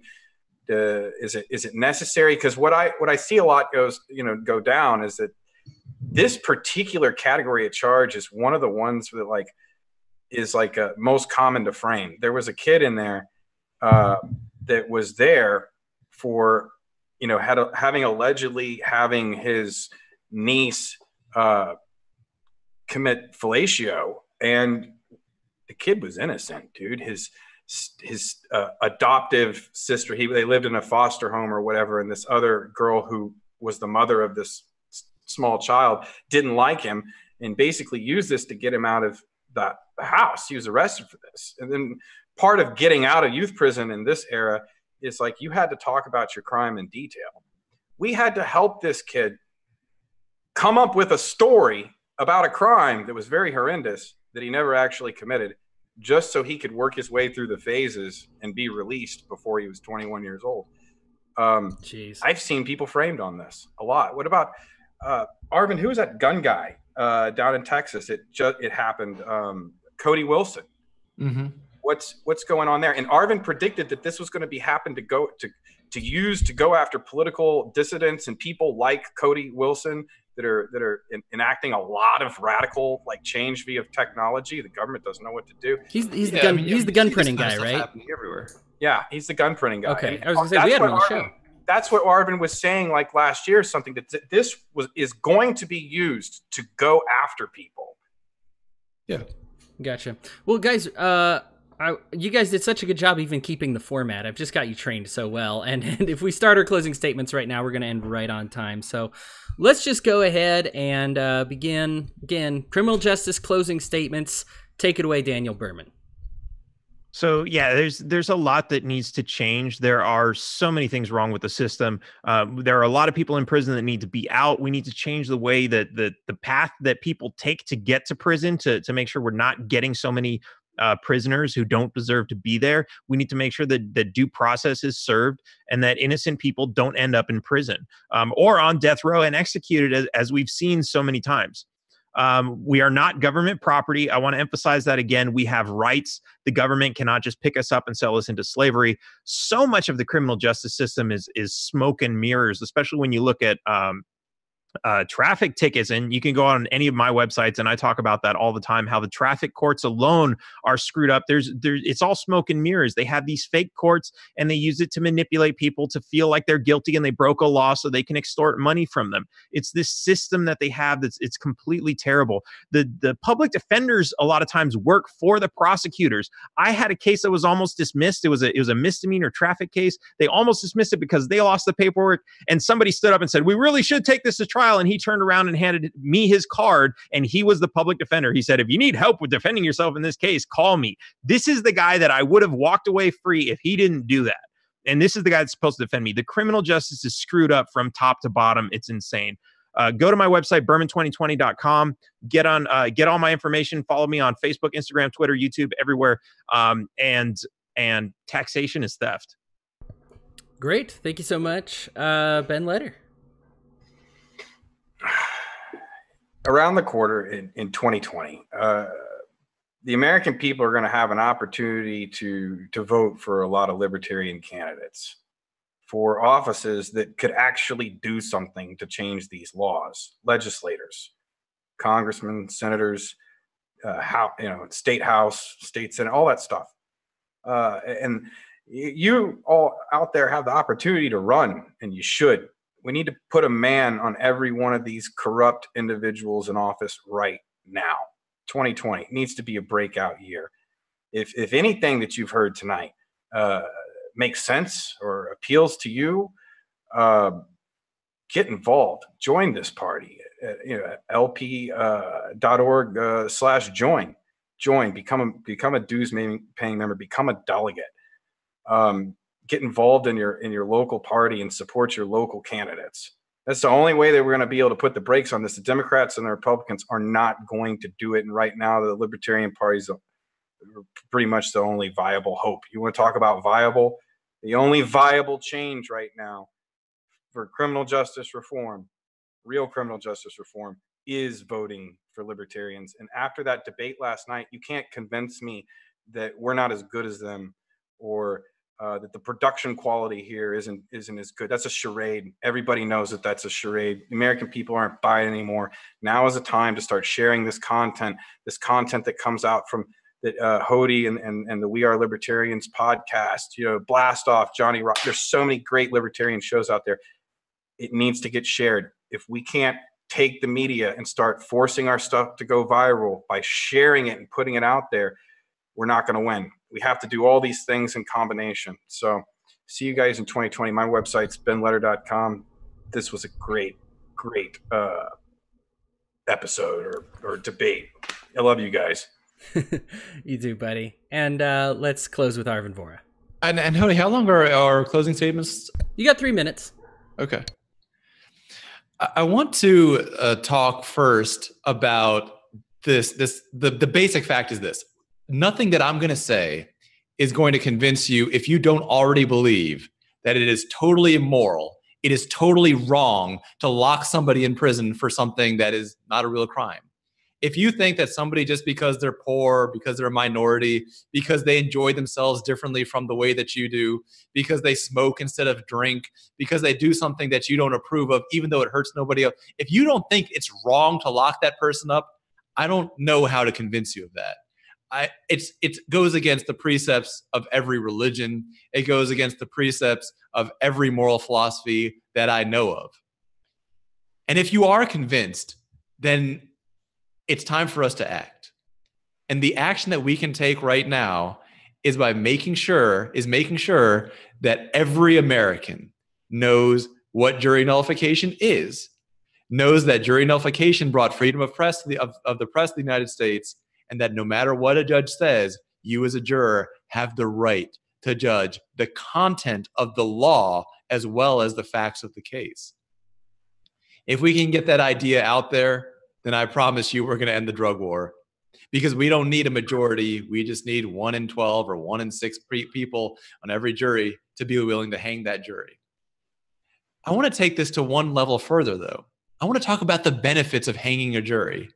You've been to traffic court. You know what it's like. You know, as Daniel Behrman just pointed out, it is a place where you go to get robbed, where they try to make you feel guilty, get you off balance, and take your money. And trick you into thinking that you did something wrong when you didn't.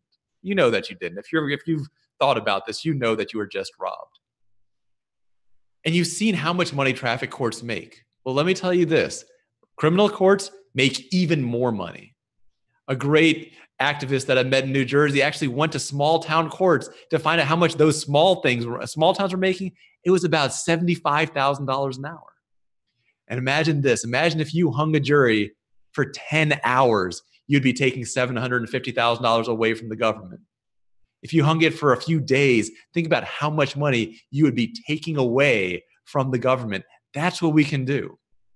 Our great power, our constitutional power, is that power to hang juries and to say not guilty when a crime isn't really a crime. And I also want to speak to the Libertarian National Committee. At this moment, you've made the bizarre decision to refuse to help organizations like We Are Libertarians and others that are trying to bring forth unfiltered, real libertarian coverage. It's a bad decision. We need to grow our libertarian media. We need to make sure our libertarian message cuts that, not that it gets filtered through the status media, but that it comes in pure and raw. And if you want to learn more about my campaign, please go to votevohra.com. If you want to talk about this show getting more coverage, I'll let you go an hour overtime if you want. That's fine. Arvin Vohra, Benjamin Letter, Daniel Taxation is Theft Behrman. Again, appreciate all three of you guys for your time tonight. We got the environment debate coming up in 2 weeks. Same channel, We're Libertarians. Be here. It's going to be a good time. Man, I ordinarily just try to keep this as to the facts as possible, but based on what we saw out of the Democrats last night and tonight, and then out of Trump over the last 4 years, I think I will do everything in my power to make sure more people hears your words, because you guys, that's what people really need to hear right now. It's embarrassing, all the other stuff. Thank you again so much for your time. If you're donating on Patreon, thank you. If you are not, come on, baby, help us out. Patreon.com/WeAreLibertarians. Join us for the next debate. We look forward to seeing you guys. Until then, keep fueling the fires of liberty.